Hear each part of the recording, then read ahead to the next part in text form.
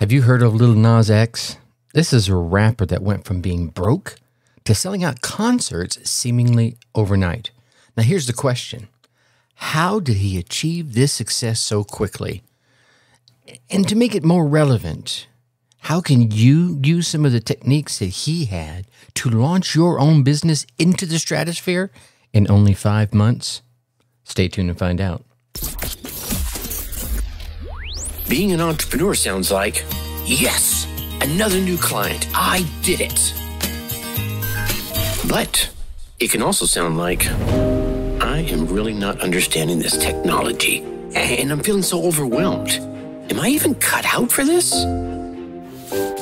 That's why I started the Dark Horse Entrepreneur Podcast to help infopreneurs, coaches, and course creators who want to build a business online but are battling technology, overwhelm, procrastination, and even imposter syndrome. Think successfully, think differently, think bigger, and take action by learning tips from an array of business owners, all dropping knowledge on the Dark Horse Entrepreneur Podcast. Check us out at www.darkhorseschooling.com. What is up? What is up? What the hell is up, my Dark Horse friends and family? Welcome back to welcome back to another dose of Leaping into Success Learning. I'm your Dark Horse host, Tracy Brinkman, and I've been in the coaching, course creation, online space since the 90s. So got a little bit of experience under my belt, and yet I am here still learning. And that's why I'm here, so I can share with you what I have learned and what I am still learning about course creation, coaching, entrepreneurship, and infopreneurship. Which begs the question, who are you? And here's the thing for that. For me, I think that's infinitely more important.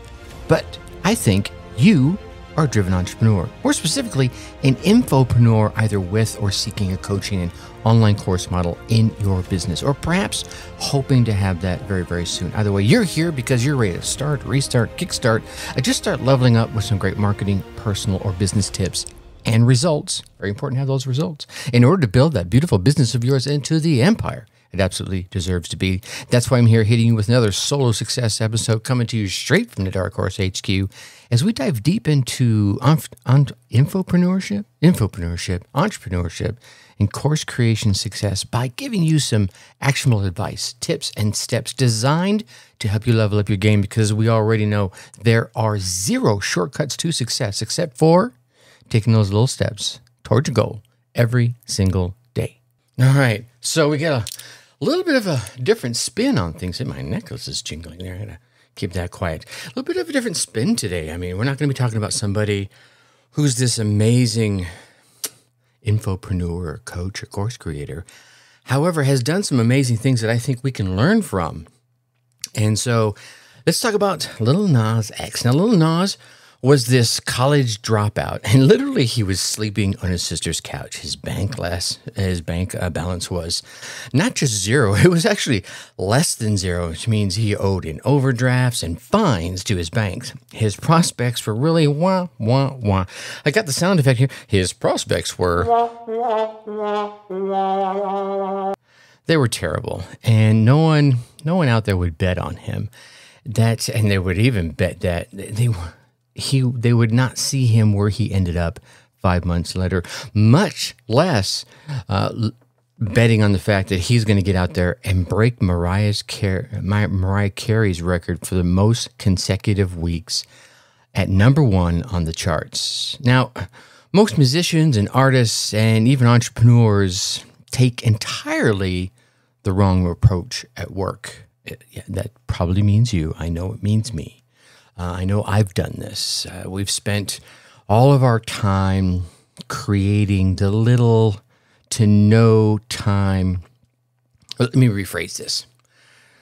We spend all the time on the non-productive stuff, right? And in this case here, I'm really talking about they spent little or no time promoting and marketing. And I think about this when I talk to fellow podcasters. I think one of the biggest questions I hear from them is, how do I get more people to listen to my podcast?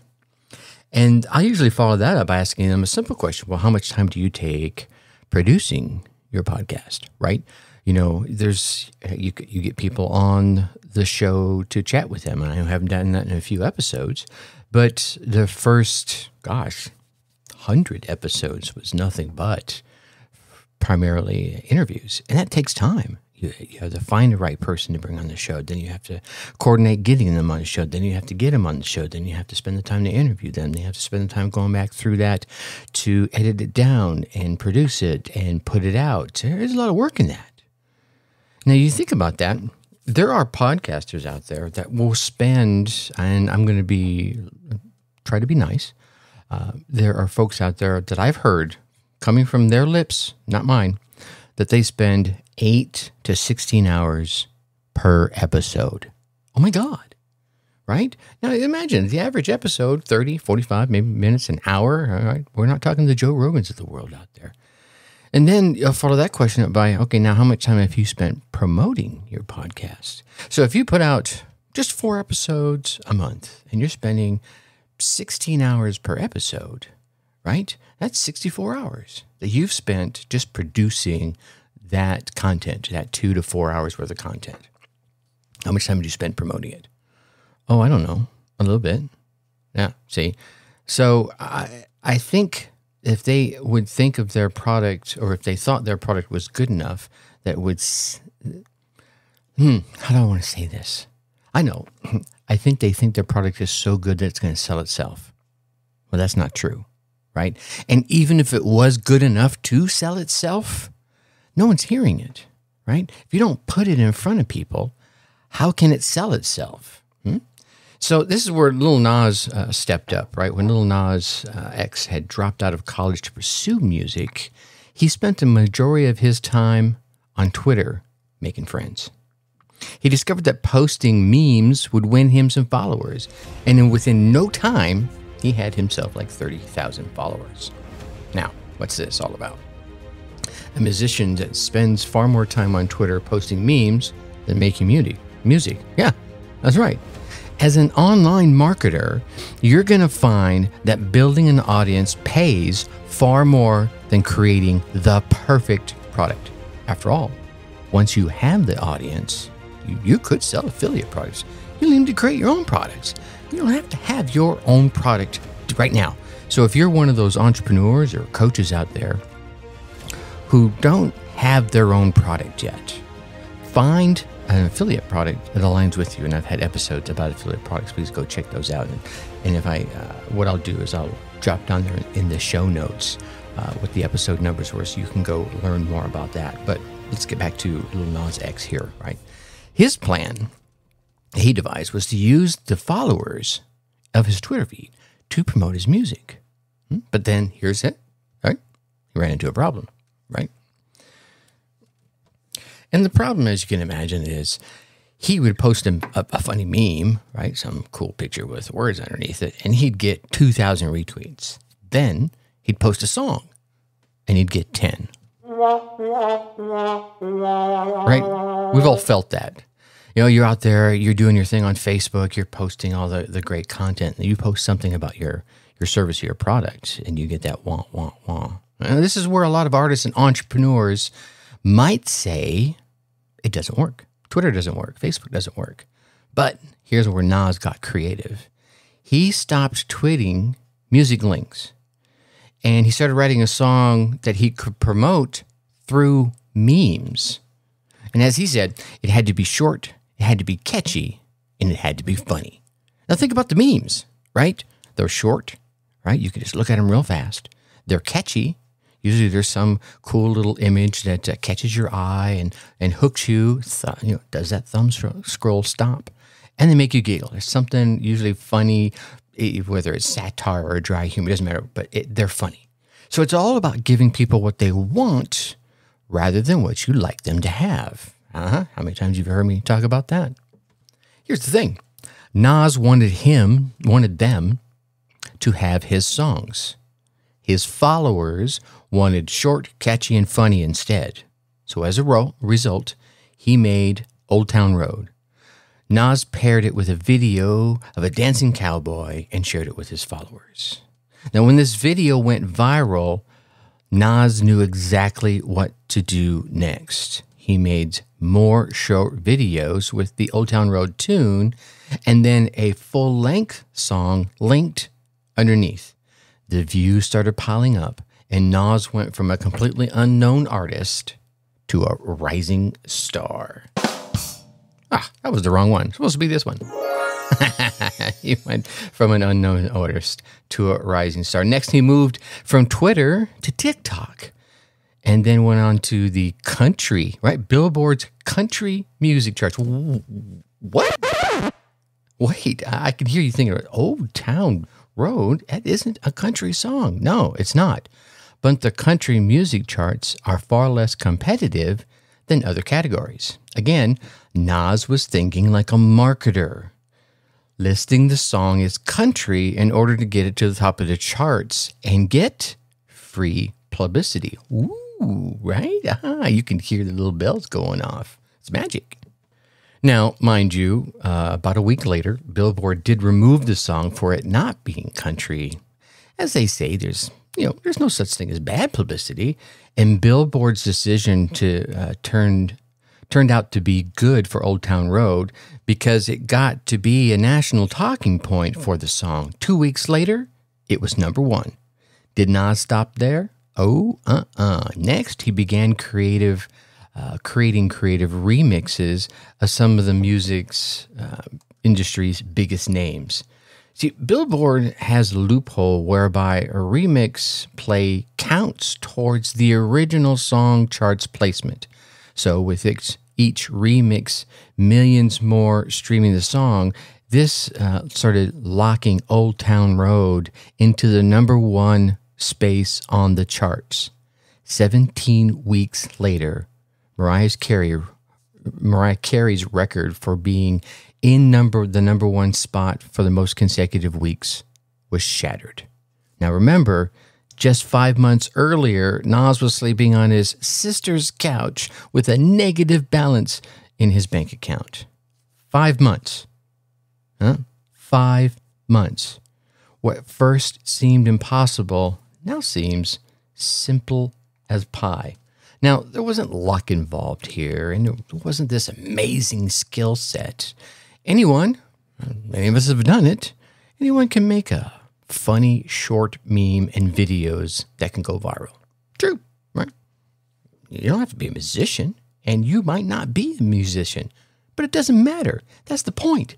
Figure out what people will share with others in your niche and give them lots of that to grow your followers. Now, here's a few marketing tips we'll say that are right from Nas. Marketing tip number 1, make your product easy to find. Nas knew that people watching the video would search for the full song. That's why he changed the song title on YouTube and SoundCloud to include the lyrics from the viral video.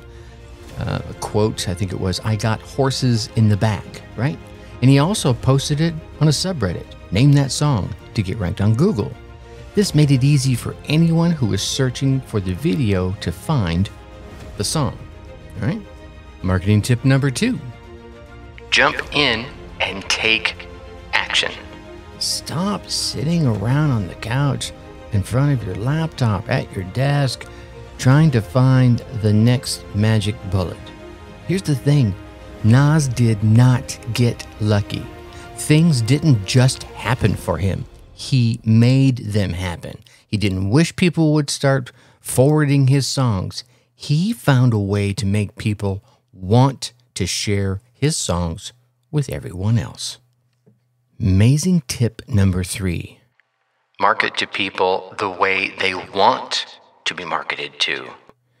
You see, people really want to share short and funny. So that's what he gave them.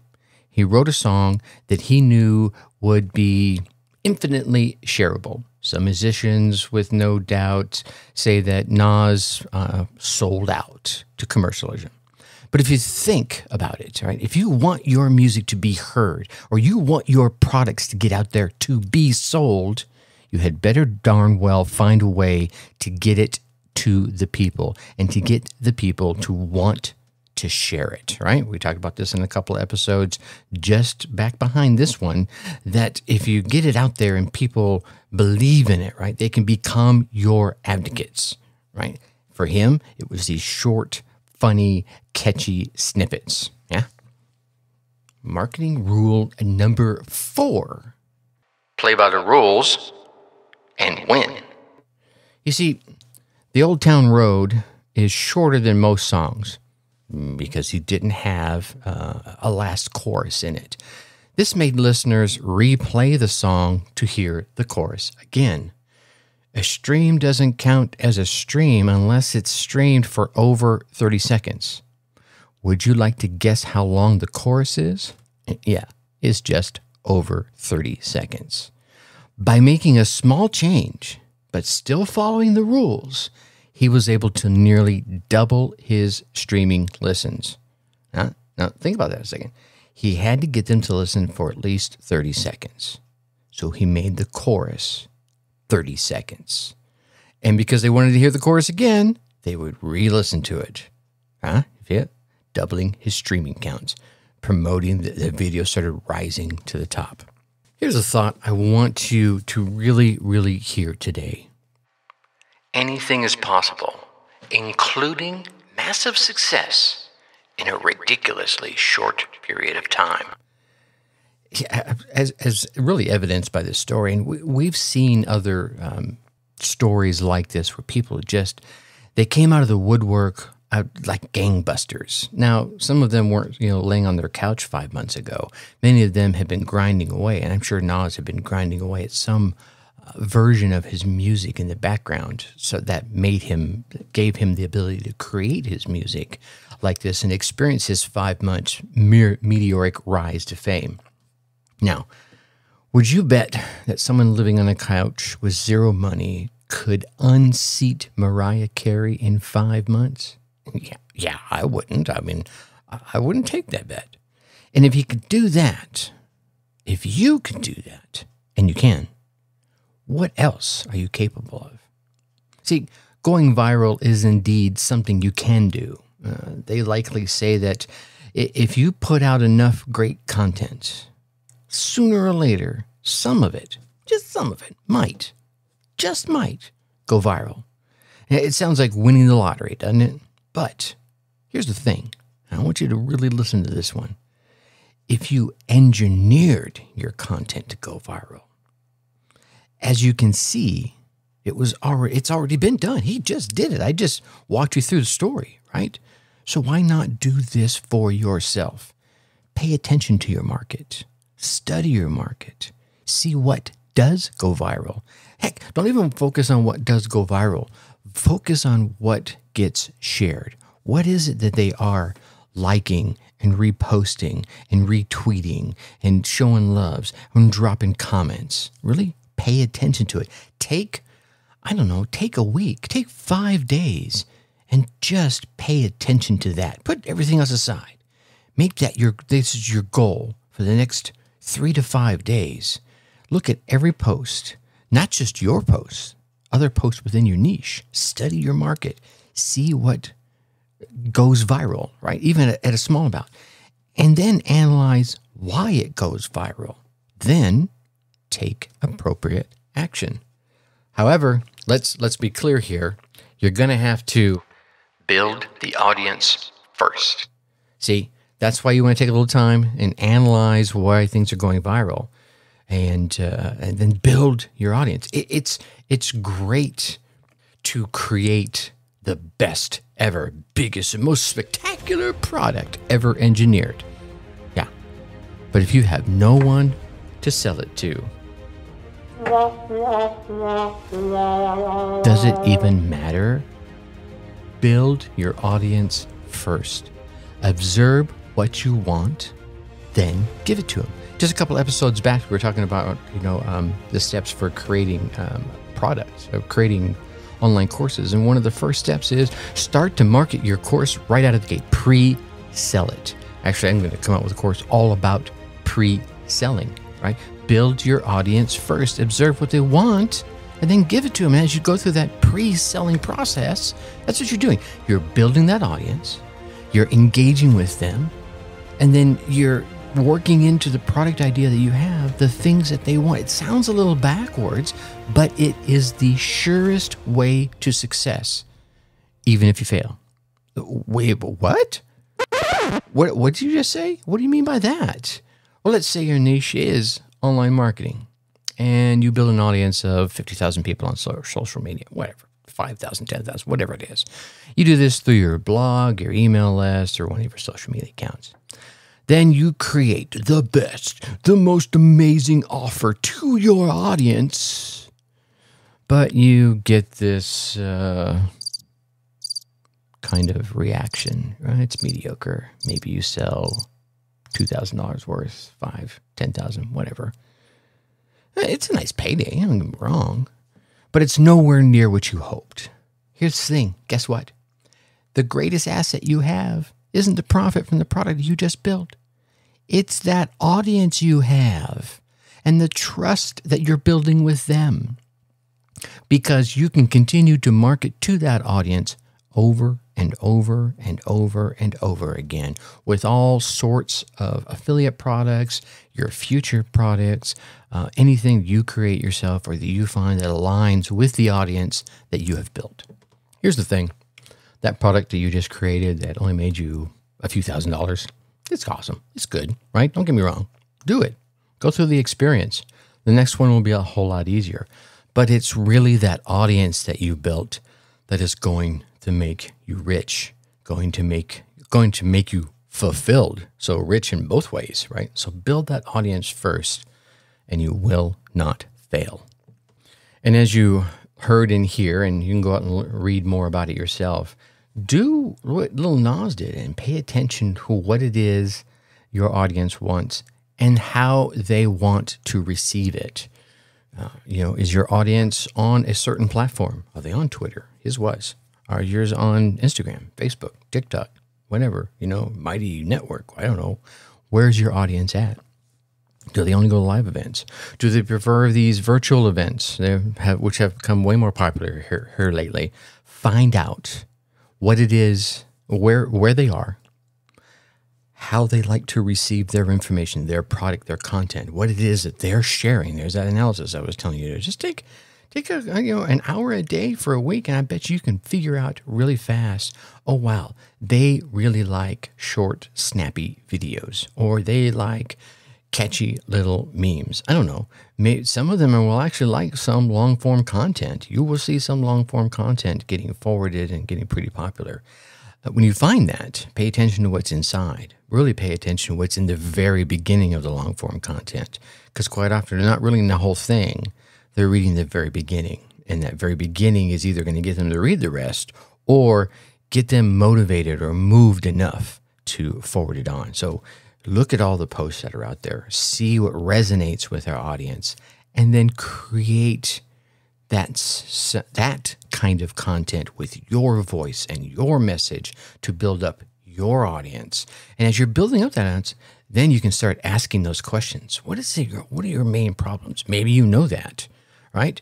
Offering those solutions, right? Those short little snippets of those solutions in the way that they like to receive it, in a meme, in a video, in long form content, however it is. Now you're building that audience, you're stoking that fire, and then it's time to throw some fuel on it with your product. All right, that's all we got for today. In our next episode, I want to share with you some free traffic methods that work even for brand new websites. All right. Now, by the way, I know you want to keep getting these amazing episodes. Well, I'll call them amazing episodes because they're mine. Hopefully you're finding the value and you want to keep getting them. And if you do, please go on down there, make sure whatever platform you're on, you're hitting that subscribe button and leave us a 5-star rating. And I ask that not because I want you to pump up my ego. It's more so that it is these ratings, subscribes, ratings, and reviews that tell whatever platform you're listening to this on. It tells those algorithms that you are getting that value.